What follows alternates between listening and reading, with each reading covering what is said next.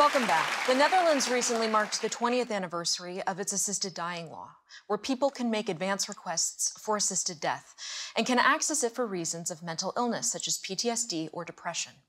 Given Canada is in the midst of a heated debate on these very issues, we reached out to Dr. Theo Boer, a professor of healthcare ethics at the Protestant Theological University in the Netherlands, and a former member of the Dutch Euthanasia Review Committee.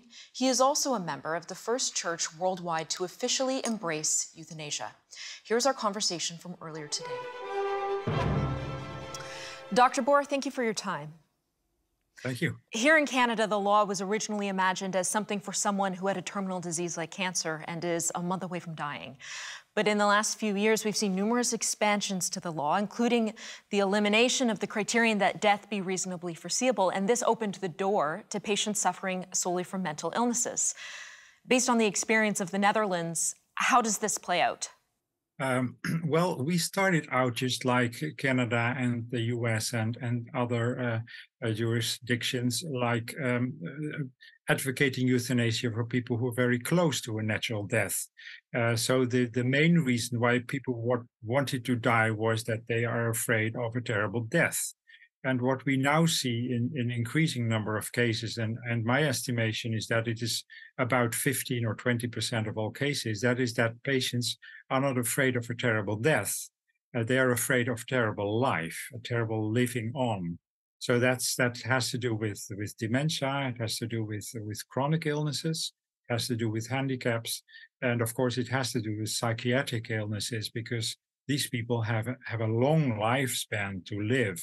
And that makes a very miserable view of the future. The thing about accessing MAiD is you need to be of sound mind in order to give consent. But how can that be said of somebody who is suffering from some of these conditions, major depression, for example?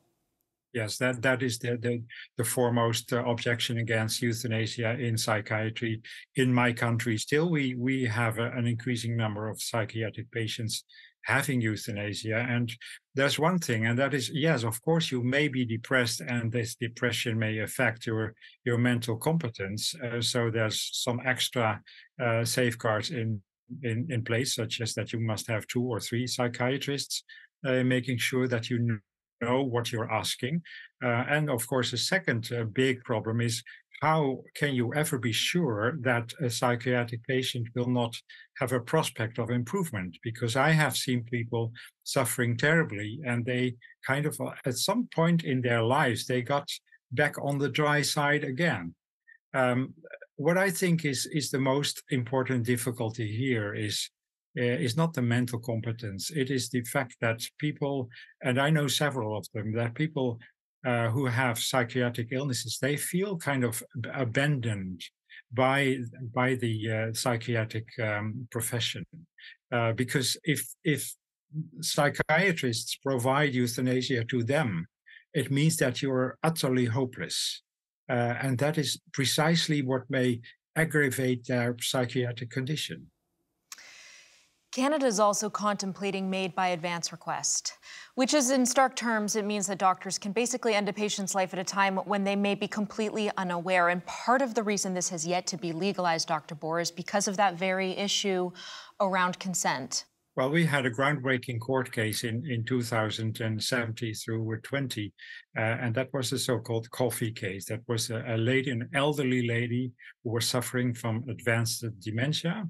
And she had an advance directive saying that if I no longer recognize my children, and if I am incontinent, etc., I want you to euthanize me. Now, she got into that position, but at that moment, she no longer was able to affirm her wish to die. Still, they killed her, because at the end of the road, the Supreme Court said that the wish of the lady that she once was trumps the wish of the lady that she had become.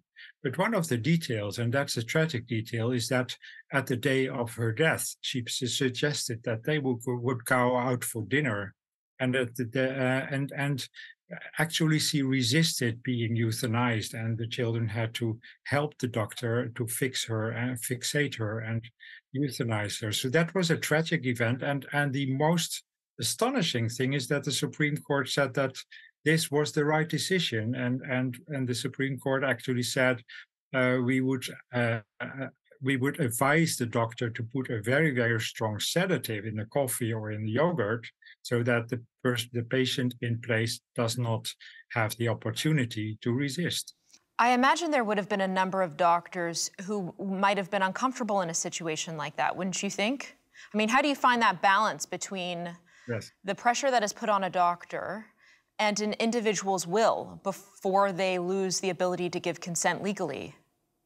That is a pivotal question, really, because I think the number of doctors in the Netherlands that will be ready to euthanize a person who no longer knows that what is going on, those doctors can probably be counted on the fingers of two hands.